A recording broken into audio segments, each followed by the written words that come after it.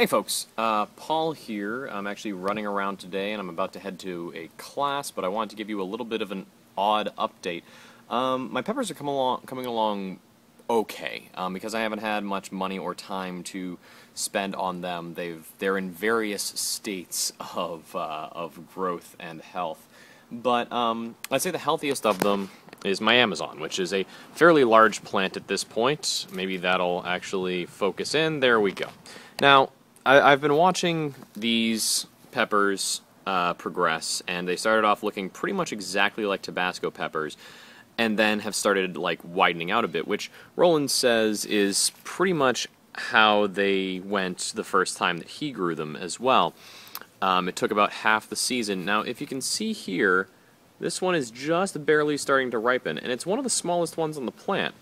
But what really confused me was the fact that right next to this one, which I showed you before, is the first pepper that is actually ripe in any way.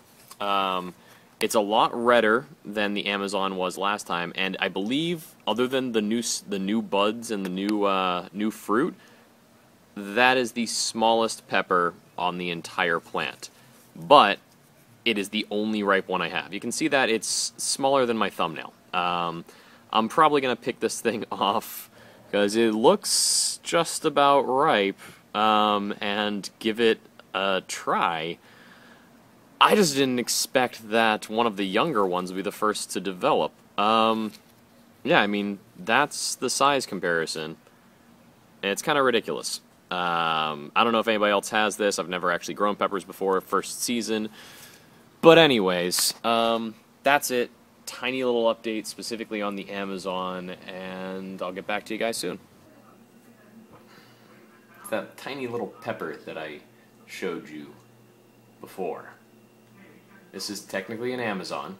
It's a lot more, I don't know, it looks kind of beautifully orange in this, on this little camera, but yeah, it's, if I remember correctly, it's more orange and more red than the Amazons that Roland actually sent me. It's also tiny, which you can see. It is minuscule. Now, I believe at the beginning of this, or in another video, there should be an update about this little pepper on my Amazon plant, and now we're going to see how hot it is. Ooh, it's so juicy. Oh my god, that is hot.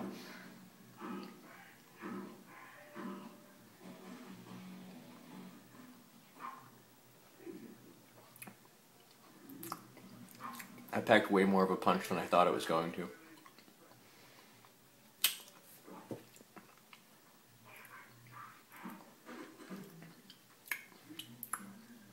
Now, oh, hiccups. Oh, that was a juicy little pepper. I was talking to Roland about my idea that his Amazons had gotten crossed with the Tabasco, which was resulting in the longer and smaller peppers that I was seeing on my plant, which are from seeds that I harvested from the peppers that he sent me. Wow! It doesn't quite taste like I remember the Amazon tasting. To be honest, that tastes more like a Tabasco. But I'm going to reserve judgment on that until I have some of the larger peppers that are fully mature. We'll see what those taste like. Either way, I have a buck ton of them out there on the plant. I'm looking forward to making something with these, because they are really, really juicy. Like, I wish you could see it. I don't know if you can. Nah, it's not going to focus that close. Not a chance. But there's actually, like, a good drip of, like, pepper juice in the end of the stem right there. Good burn. I'd say that the burn is similar to the Amazon. That's about it. So this is Paul for In the Hot Seat, eating what I think is an Amazon pepper. We'll see. I'll keep you guys updated. Peace.